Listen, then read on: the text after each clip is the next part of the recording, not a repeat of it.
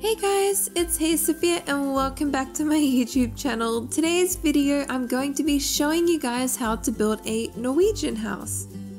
So shout out down below to TacoMan21 who requested that I do this build, but let's get started.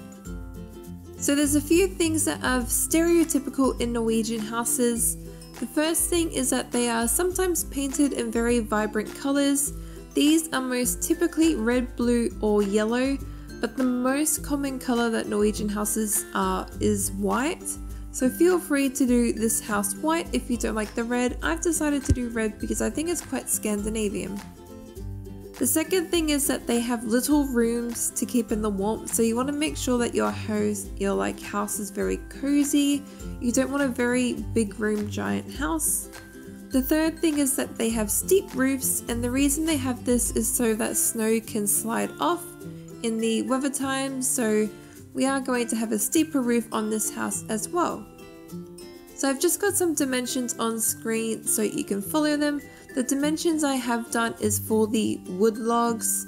Now the reason this house has 2 layers of walls is because you do have wood houses in Norway but they're painted red. So because we're using the concrete but you still want the wood effect on the inside, I've just done 2 layers. So I just sped up ahead there and built my walls for 5 blocks high, and let's get started on the front. So we're going to make this little kind of archway here, so just make a little triangle like I did and then carry the wall on behind. For our roofing, I am using the stone brick block because it kind of looks like a slate tile, which is what you typically find they use in Norway. And to do our guttering and the underside trimming, we are doing the quartz blocks, just in staircases and slabs. We're then going to go 1 block high around the edges of our house to do our second story. This will be a 2-story house. And then once we have done that, we're going to start doing the edges of our house. So at the ends of our house, we will be doing, because I mentioned earlier, steep roofs. So you want to be doing this giant triangle.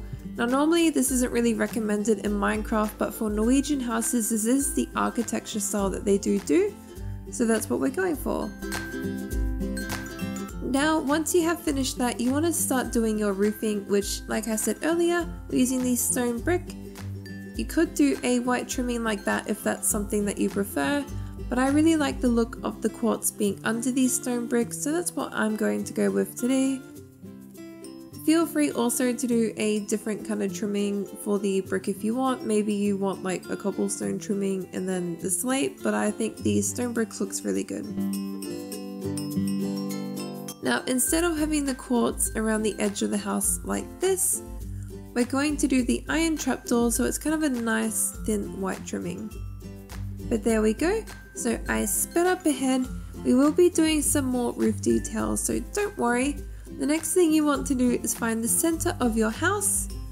You just want to go about 8 blocks in on either side, and then we're going to make a cutout and make a 2nd story window.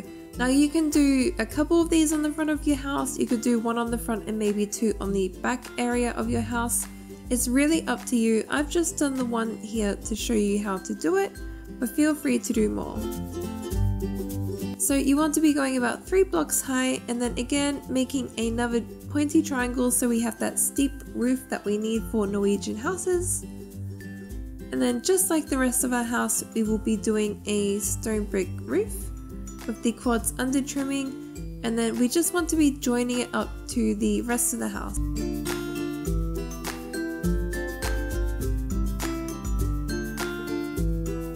Now I'm just removing some of the bricks on the inside there, and I will also do a makeshift wall on the inside just so I can do like a trimming and join the roof tiles up on that like curved edge.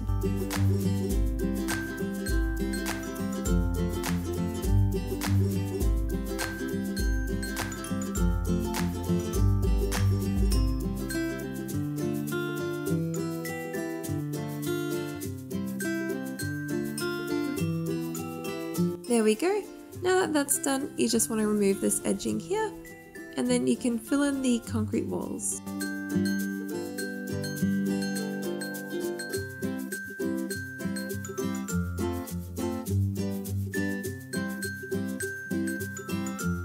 Now don't worry too much about this, I've just done this for now so I can hide the bits that do need to be hidden. Oh, I got stuck. There we go.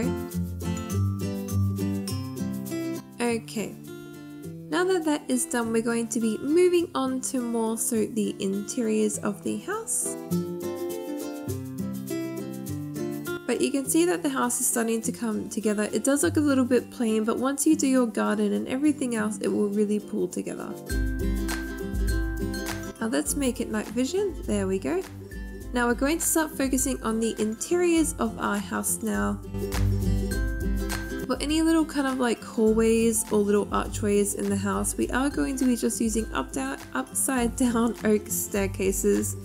Now it might look a little bit too much being oak flooring, oak roof and oak walls in the house, but from most of the research I have done into Norwegian houses, they do have wood on floors and their walls and also on their ceilings.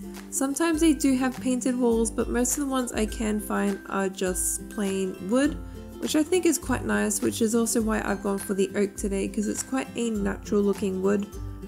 Now, it's a little bit much at the moment, but once you start to put in your interiors and you start to really pull everything together, it doesn't actually, like, it's not too much, it's actually just enough wood.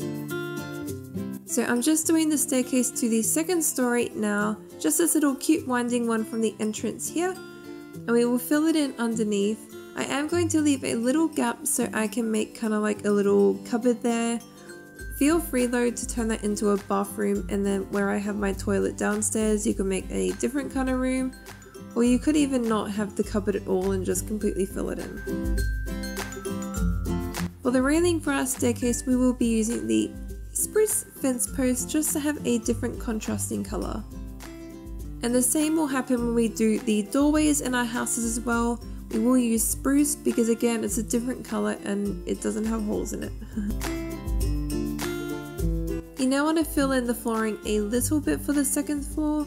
You don't want to be coming close to the railing too much or it will join up.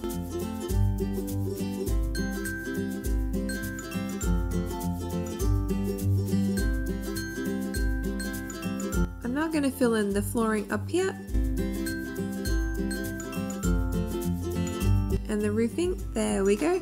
So all I've done for the roofing is I went 2 blocks high and then I did upside down staircases on the roof, and then the end sections of the house I did just completely 2 blocks high of the oak block.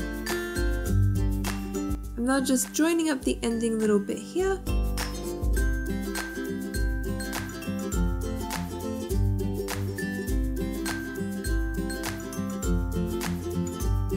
There we go.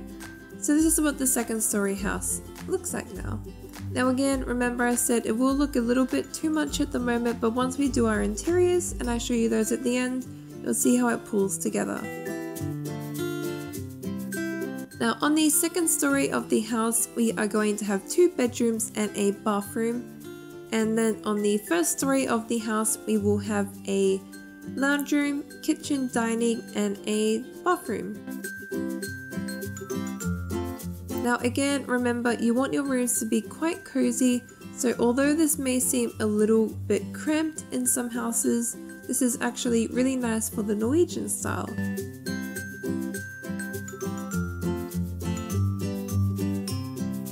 Now for the windows, I'm just going to kind of like space them equally here. I am going to add a lot more later on. Now when you're building windows in Norwegian houses, you just want to make sure you're not making really big giant ones. Although in modern architecture in Scandinavia, they do have bigger windows, you typically find the average Norwegian house will have smaller windows. This is because glass allows heat to escape. So when you're building a house in like the Scandinavia areas like Norway, you typically find that the houses will have smaller windows. But there we go. So I sped up ahead to the end here. Now a few things I added to the exterior of the house is I added a few planter boxes. My windows I filled in with the white glass window panes, and my front doors I made iron trapdoors so you had a bit of white. Now, Norwegian gardens, they typically do not have fences around them. If they do have fences, they tend to be a wood kind of picket fence or a metal wire fence. I've also got a little kind of deck area per se around here for when you want to come outside in the sunshine. And here is my planter boxes. Now, Norwegians really have quite lush gardens, so you want to be making sure you have a really lush kind of garden with lots of grass on the edging, because I tend to let this grow a little bit wild just to add a bit of character. Now when you come into the house, you can see how the coziness and the wood is taken away from the carpet and the interiors you add. I've just done some very simple interiors here. I've made a little lamppost here, I've got bookcases. Now remember I said we were doing a fireplace in the middle of the house, which is what this is here. I do actually make a second story fireplace on the second story of the house as well, so feel free to do that if you like, otherwise don't worry too much. Now kitchens in Norway tend to have the kitchen and the dining room joined together, so that's what I have done here. I've got my dining and my kitchen in the one room. I've used spruce here and dark oak, so I've got some different complementing woods compared to the oak. Here's my little cupboard, but feel free to do that, turn that into like a study or anything else. And here's my little toilet bathroom with just a toilet in there. Now if you come upstairs, I have a bathroom in 2 bedrooms. So here's my bathroom, which I do feature a bath because you tend to find in colder climates baths are more common. Here's one of my bedrooms here.